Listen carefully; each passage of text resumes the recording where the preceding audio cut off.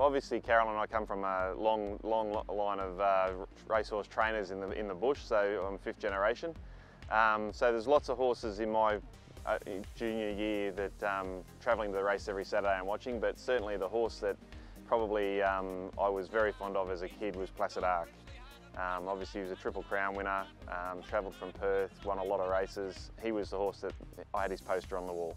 He was one of a long line of great horses we've seen from the West, your Northerlies and horses like that. But he was just so dominant. He won, the Rupert Steele, he won a Bobby Lewis, Linlithgow Canterbury, the Moir, as well as the Oakley Plate Lightning and Newmarket you touched on. Those are the horses, aren't they? They capture you when you're young. Especially his racing pattern. He was just bold and brave and ran along and kept going. So that was probably what really attracted me to him.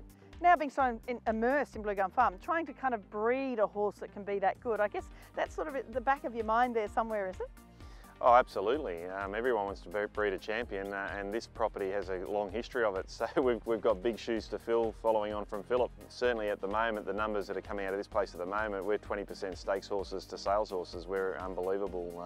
The amount of performance that comes out of this property. In this spring we'll have horses like Molly Nickers that Peter Moody has a great amount of time for. She Dances, again, Moose has got that as well. There's a number of those horses that just are on the verge of continuing on the tradition of this farm. And that's the thing, isn't it? The excitement of thinking, what if this next one is a Placid Ark? Oh, absolutely. I mean, from our perspective, what gives us the greatest satisfaction is producing a champion horse, and if we can produce a champion horse, that'll have been a great feat.